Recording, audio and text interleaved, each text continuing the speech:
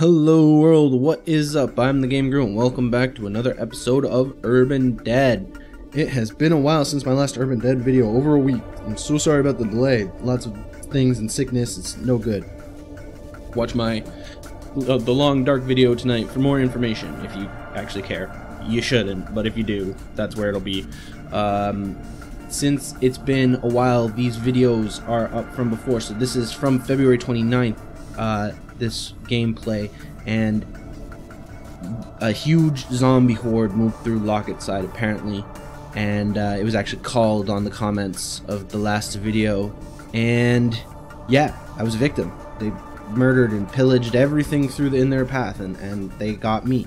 So what we're going to do today is we're going to head on over to Lockettside, and we're going to check out our revive points. There's Butler Avenue there beside the Thompson Mall, and there's also Kendall Road over here by the Percy building, which is a Necrotech building. So we're just going to go peek over. Oop, we're dead. Hold on, stand up. There we go.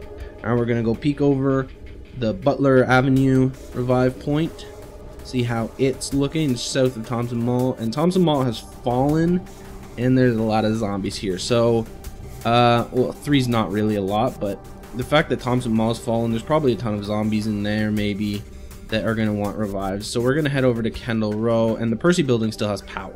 So that's where people are going to be getting their syringes. They'll hop out, revive us here. So this is where we're going to chill. So we're just going to, you know, tell Cecil Drake, rah, you know, maybe we'll say murr.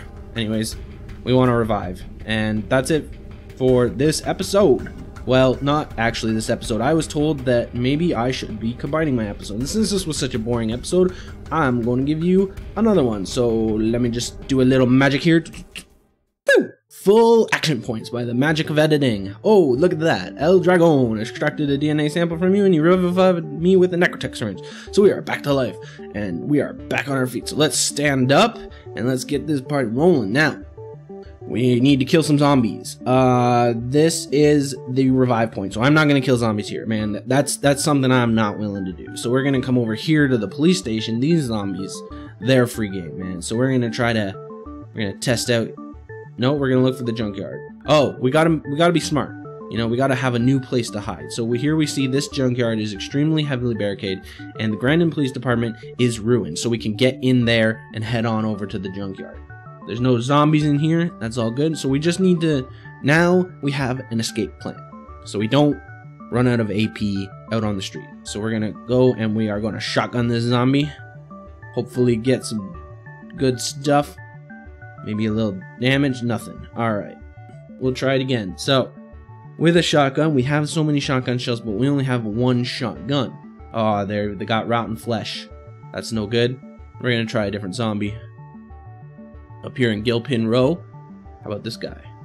So we have so many shotgun shells. So each damage you do with a shotgun does 10 damage, which is 10 experience points, which is great.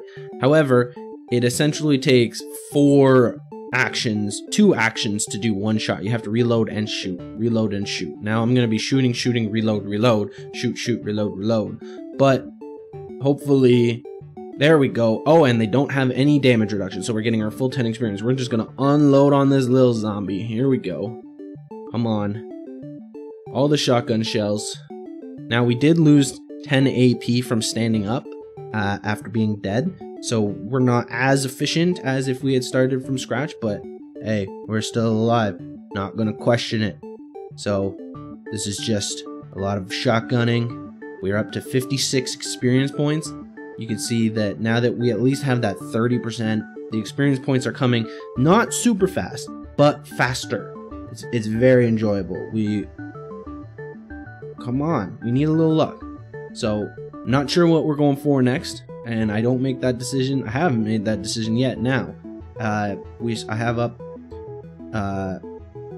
the ability to go to advanced pistol training, which will give us a 50% chance to hit with the pistol, or possibly diagnosis, which allows us to start using first aid kits for experience as well, because they're pretty good too. And we're just not getting much luck. We got another hit in, but we want to see. Yeah, we got 4 action points left. 3 is the bare minimum to get in. So we enter Grandin Place, and we're gonna head over to the junkyard, which we know is extremely heavily barricaded because of our check.